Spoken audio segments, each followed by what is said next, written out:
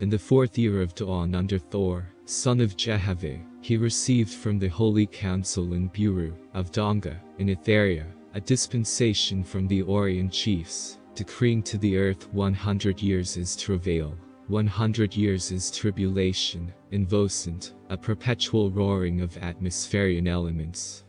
Thor called up Oahspe, god of Rhines, and said to him, Jehovih has put a sore, a grievous travail upon these heavens.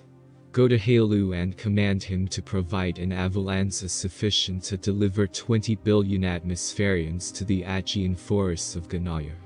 For the inhabitants of these earthbound heavens are too dark to endure the vocent of 100 years, and would be precipitated to the earth and engage in feudalism. Oahspe, god of Rhines, knowing the condition of the atmospherians, proceeded at once to Halu, informing him of the decrees of the higher heavens, and of the command of Thor, son of Jehovih. Thor then sent word to his lords and marshals, informing them also of his command, and, further, commanding them to bring all the lowest grades of angels from all parts of earth and heaven, to be concentrated in Gao, where the avalanche was to come for them. Thor appointed to XVI, goddess of Ares, to superintend the reception of the angels of the lowest grades, and arranged them for entrance into the avalanche, and he gave into her command, to assist her, 500,000 marshals and captains, and 1,000,000 essenors. And she apportioned these to their respective duties and places. To accomplish all this, Thor allotted 77 days. And the proceedings were so wisely carried out that on the 77th day, the avalanche was present and all the angels ready to enter it. Accordingly these things were accomplished. The 20 billion angels were carried away on the avalanche, which was walled around on every side with pillars of fire, so that not one spirit could escape, even if he was chaotic or imbecile. Oahspe and Halu had entire charge of the migration, and they proceeded upward and outward from the earth, till they reached 7 diameters of the earth's vortex, which brought them into the forests of Gonaya, where they landed them, the angels of the lowest grades. To provide for the reception of these angels of the lowest grades, XVI, goddess of Ares, who had charge of the 20 billion, had previously sent there to the forests of Gonaya, a sufficient force of angels, wise and strong. So that when the avalanche landed, all things were ready. And according to their development, the angels of the low grades were apportioned at different sections of the Gonaya forests, with suitable officers and teachers provided for them. By XVI, these things were done. And she established a throne of Agi, provided a temple of council, and provided all things that are required in the government of a new colony.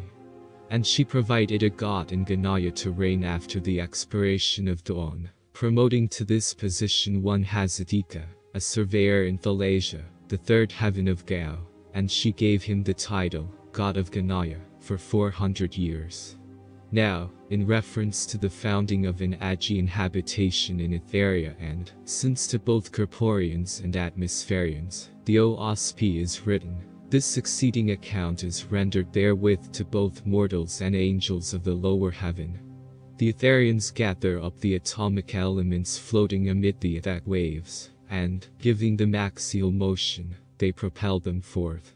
On their way, the atomic elements aggregate, till, from the size of a mite, a very small bit, the aggregation grows as large as the whole earth. But this world is habitable within and on its surface by the spirits of the dead, the angels. Jehovih said. In the same way that the solid earth, the stars and moon all float in the unseen firmament, so do atomic parts to all things float in it. As the earth is to the air and the ether above, so is an atom of corpor to the etheric solution. Jehovih said. Do not think, O man, that there is only one member in my person, and that different conditions and states of that one comprise my universe. The foolish man has said, the blood is the flesh and bones, and the flesh and bones are simply a state of blood, but he does not see that I do not make flesh out of blood, but out of that which the blood carries. And in the same way, I carry the corpor of my person in the id of my being. In other words, atmospherian worlds and corporeal worlds are not built from id, but from that which is carried by the id. Thus, the unseen is not just simply a rarefied form of corpor, for there is more than one member, more than just corpor, in Jehovih's person. Now, as to Thor, son of Jehovih, after the departure of the Avalanza, he provided a new god for the earth and her heavens, crowned him, and bestowed upon him the triangle which had been handed down since the inhabitation of the earth by man. As for the remaining time of dawn, Thor traveled to all regions of the earth and her heavens, making records of these, to be carried with him to Buru in the time of his ascent. In consequence of the depletion caused by the resurrection of the 20 billion to Gonaya, God and his lords were greatly relieved of their burdens in Gao and on the earth.